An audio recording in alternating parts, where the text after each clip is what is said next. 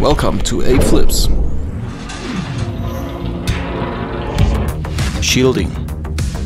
You can shield the center drain by raising and dropping the flippers depending on the ball's position. If the ball is coming from an angle, you can reduce the center gap by holding up one flipper. Be aware that closing the gap on one side will open it on the other. That's why you should only raise the flippers when it's necessary and let them drop again afterwards. You can achieve the greatest flipper's reach when the flipper is at right angles to the angle of incidence of the ball.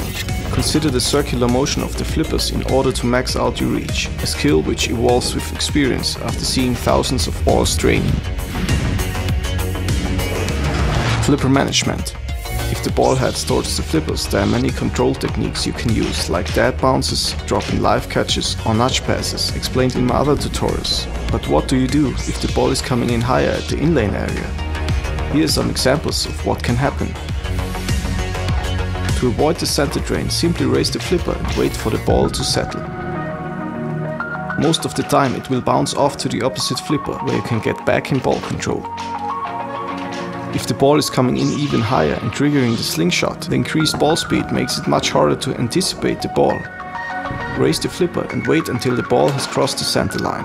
Now raise the second flipper while dropping the first again. It's important to wait for the ball to cross the center line, so it might not open the door for unexpected or misread rebounding balls. Dead sling. Normally you would expect the slings to fire if the ball makes contact, but sometimes, especially on balls coming from a steeper angle, the switch might not be triggered, causing the ball to roll down the middle. Don't get caught off guard and raise the flipper. Lower sling post. Whenever you are going to shoot up the in-lane, raise your second flipper preemptively right after your shot. The possible rebound of the lower sling post can result in a drain, and it's too fast to react on. It doesn't matter if you're doing alley passes or just want to park the ball in the in-lane as a safety response. Always raise the second flipper. Various examples. Here I didn't raise the second flipper and paid the price. Now I raised the second flipper but didn't drop it soon enough. Here everything was executed well.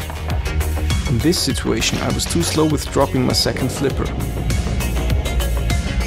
Here I raised the right flipper for protection, but as I realized I couldn't reach the ball, I dropped it so that the ball wouldn't get caught beneath it. After the following shot I raised the right flipper again to shield the center drain. Most of these moves were executed automated, so don't get discouraged by the complexity. Multi-ball play is the ultimate discipline in pinball, since you have to anticipate more than one ball with chaotic factors coming into play. With practice and discernment you can implement your acquired techniques piece by piece. Experiencing how those techniques suddenly flow into each other and seeing everything falling into place is one of the best experiences I've had in pinball. So enjoy the journey and keep an eye out for those valuable moments. A special thanks goes out to the members of the Tilt Forum for sharing their experience. Thank you!